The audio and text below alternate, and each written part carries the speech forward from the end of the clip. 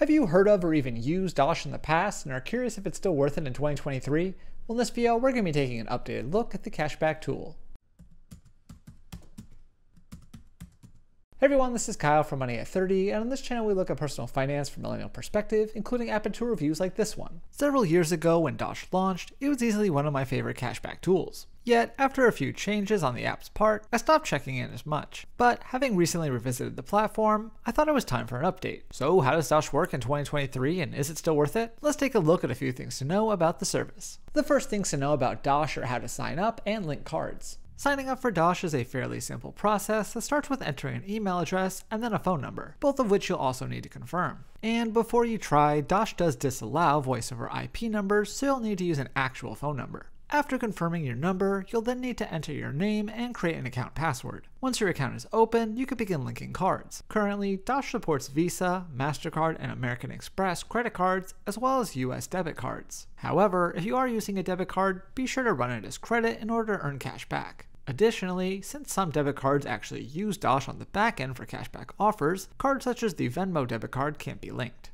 With these steps complete, you'll then be ready to start earning. Next, Dosh has a few different types of offers, including in-store and online. Starting with my favorite Dosh feature, you can earn cashback in-store just by using a linked card. In my experience, these in-store offers include a mix of national chains and local spots. For example, as of this recording, I could earn 5% back at Domino's, as well as at a couple of local breweries. Like I said, these are probably the easiest Dosh offers to use, and the pending cash back will show up nearly immediately after your purchase. Next, Dosh also includes online offers. For these, you'll want to shop using the link in the app and use a linked card at checkout. Admittedly, I don't use these nearly as much as the in-store ones, but they are worth checking out nonetheless. Lastly, the app now has a third main offer type that I'll call activate offers. As that name implies, these do require you to activate them, and they will expire at a stated date. The other big difference here is that they only support linked Visa cards. But on the upside, several of these deals can be redeemed either in-store or online, although you will want to check the terms on each. Between these three options, hopefully you can find a few offers that you can make use of on Dosh. On top of these offer types, Dosh also has a travel booking platform.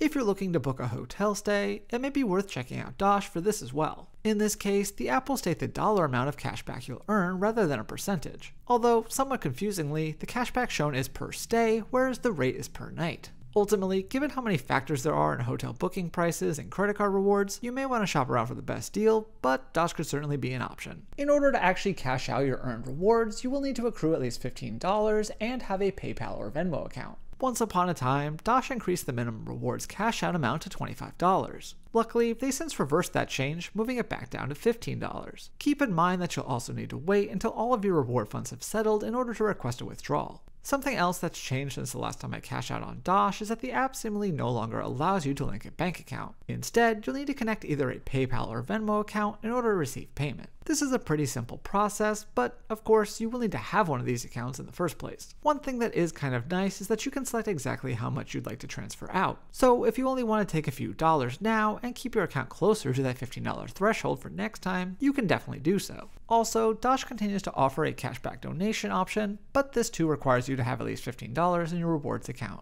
Finally, in some cases, it looks as though you can actually double dip using Dosh along with similar platforms. Since Dosh's in-store offers only require that you use a linked card, it may be possible to simultaneously take advantage of that offer alongside others. For example, I noticed that I was able to earn 5% back on Dosh while also getting 5% back on T-Mobile Dining Rewards. Honestly, with several different dining rewards platforms now available, I do wonder just how many of these you could conceivably tap in one transaction. Of course, it's also possible that this apparent loophole will soon be closed, but it may be worth a shot while it lasts. Overall, revisiting Dosh, I was excited to see that the app still has a lot to offer. In fact, I've occasionally been surprised by cashback earnings from it. Years after I first fell in love with it, there is still plenty to like about Dosh. For one, I'm glad that they've lowered the cash out threshold back to $15. Also, while the new Activate offers do come with some key restrictions, it's nice to have a variety of offer types rather than doing away with any one of them. Most notably, I'm very glad that the regular in-store offers still function the same way, as they've allowed me to even earn unexpected cashback. That's exactly what happened on a recent trip to Florida where, while utilizing my Amex Gold Card dining credit at Shake Shack, I accidentally also earned 5% back on Dosh. To me, this demonstrates just how easy it is to earn cash back on Dosh,